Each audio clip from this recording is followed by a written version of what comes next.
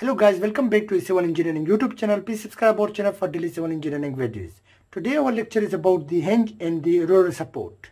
In this lecture we are going to talk about the practical use of the hinge and the roller support. Most of the beam has the two types of the supports, either the hinge and the roller support. The fixed support is also used in the construction of the reinforced concrete buildings. But here we just focus on the hinge and the roller support. The hinge support is a type of support where it can resist the vertical load and also the horizontal, while the roller support can only take the vertical load. It cannot take any horizontal load. If we consider any beam, let's consider this is any simply supported beam,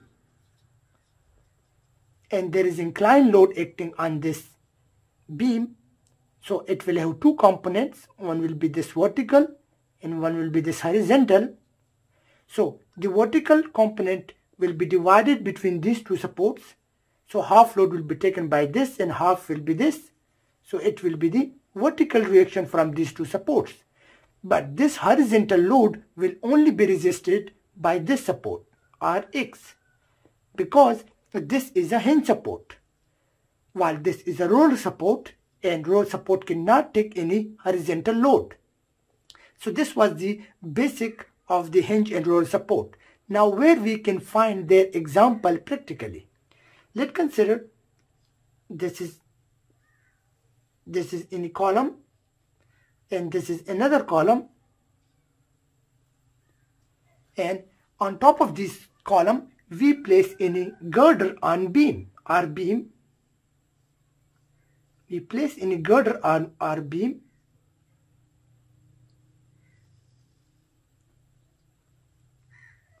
so when the girder or beam is placed on these two columns, when there is no connection between these two members, then these two columns will act as a roller support. Now it will resist the beam load between these two supports. So the load of the beam will be distributed between these two columns. So this will be called as the roller support. Now this column will act now as a roller support. Similarly, this column will also act as a roller support, because this beam is not connected with this column through the reinforcement. We don't place any reinforcement between these two members, but first we construct the column and then we place the beam on top of these columns. So there is no connection between these two members, so that's why there will be only vertical resistance to this column, to this beam, and hence they will act as a roller support. Now where we can find the hinge support. Let's consider this is another example.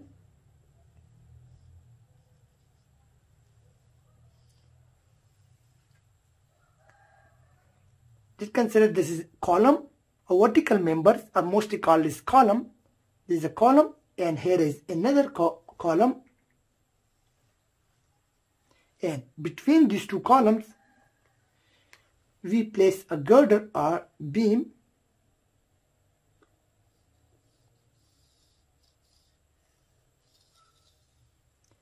Here we place the beam or between these two columns.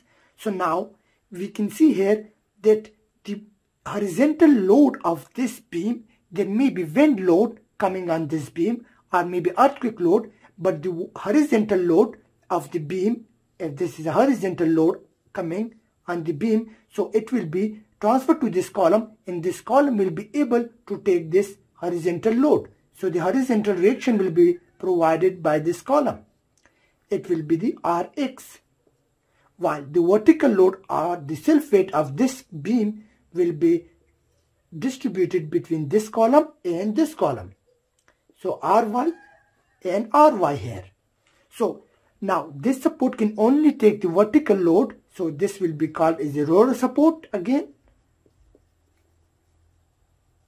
while this support can take the vertical load as well as the horizontal resistance is provided by this portion of the column to the beam. So we call that this joint or this portion of the beam is known as the hinge support. So this is called as the hinge support. This column will be the hinge support, while the other is the roller support. So the main purpose was to differentiate between these two types of the supports and where we use this practically.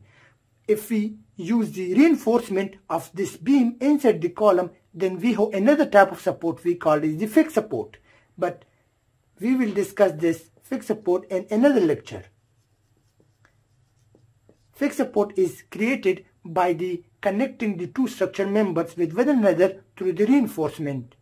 So without reinforcement, we have the roller and hinge support. Hope you guys understand, and don't forget to subscribe our channel for daily civil engineering videos. Thank you for watching our video.